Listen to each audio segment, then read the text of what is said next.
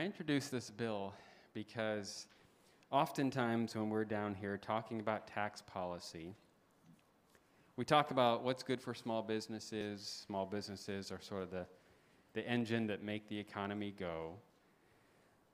But small business income flows through to your tax form. They're pass-through entities. And so the impact to a lot of what we do down here in tax policy world kind of gets just lost in that shuffle. So by allowing for an alternative that is entirely optional, it will allow us to start crafting policies aimed at helping small businesses. That was the purpose behind this bill.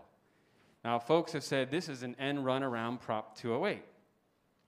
I find that a curious argument, given the arguments folks made on behalf of Prop 208. And I'm just going to read some of these. Now, these are from the publicity pamphlet. The argument that our opponents make is that this is going to tax small business owners, and that's completely false. It's legally impossible for any business to be taxed under Prop 208. Now, perhaps they were saying that because, again, pass-through income flows through, and so it's not singled out. But that doesn't make it any more true. So if this is having an impact on Prop 208 revenue, then this would seem to be false. The argument that was used to sell it to the public, which, by the way, hardly a mandate, 51-point-something% of the vote. And I've heard from a number of folks who supported it who said, you know what? I do want more money for education.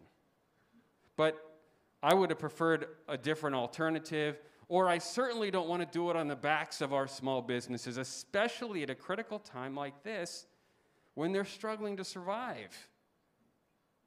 So this bill is about allowing us to focus on them. Now, I realize it makes some people uncomfortable because maybe, as it turns out, what they sold Prop 208 on turned out to be spin, turned out to be not accurate. Okay, and now we have, effectively, without something like this that allows us to tailor our tax code, we have a higher income tax rate on small businesses than we do the big guys in this state.